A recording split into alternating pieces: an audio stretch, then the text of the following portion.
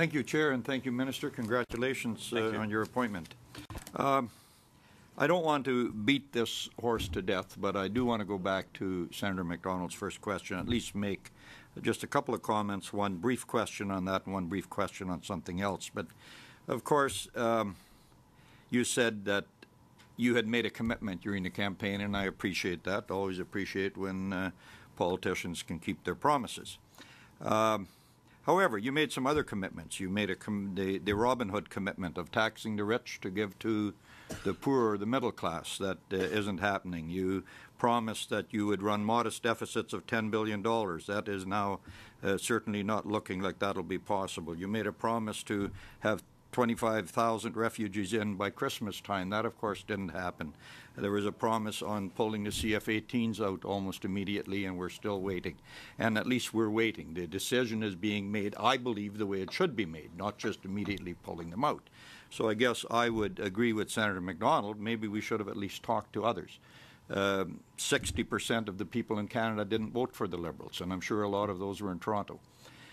They also need to be represented. So those are comments I'm making there, and I respect your answer. You don't need to comment on that further if you don't want. My question is this. You talked about Air Canada and their purchase, and I also applaud Air Canada for making that purchase. How much do we need to applaud the Minister of Transport and the Liberal government for Air Canada making that announcement? How much pressure was put on Air Canada by this government that they go and buy these airplanes?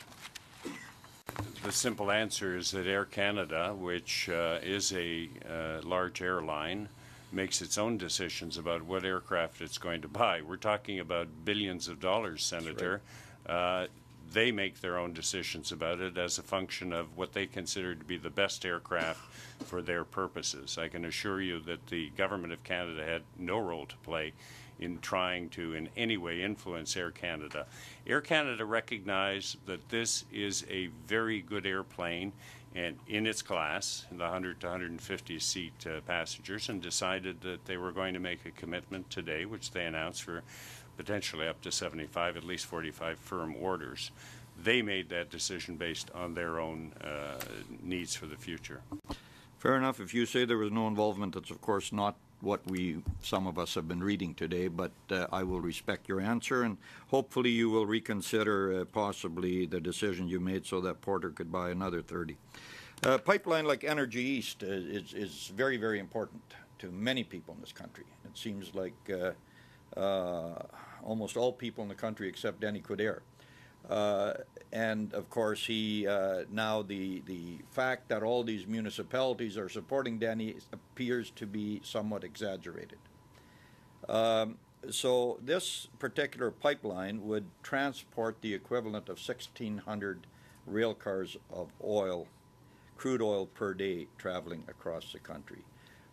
Minister, could you assure those of us in the western part of the country that the transportation of their crude oil is as important to you as it is to us, and that maybe it is safer to have it underground than in rail cars? Certainly, we would like to here in Canada see if there was a way to get our crude oil from Alberta and Saskatchewan to tidal waters.